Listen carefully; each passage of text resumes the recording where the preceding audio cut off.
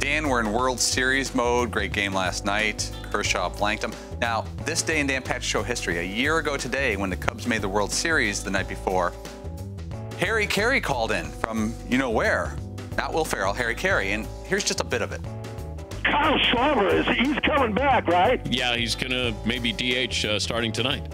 They put a chicken bone in his knee.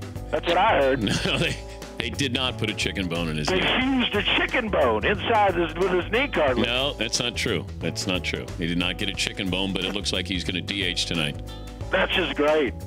How do you think this series plays out, though, Harry? I think it's Cubs in 3 games, unless it goes the full 8. Wait for it. Get in the zone. AutoZone. No. Harry, even getting the sponsor in there. Predicting the Cubs in 3. That was a great day having Harry on. Great booking by Todd. That's crazy. Can't believe he took the time to do that. Hey, Todd took a shot and got him. If you don't try. No excuses now, though. You can pretty much get anybody on. You've called for dead people before. A number of times. But see, he got one. Yeah.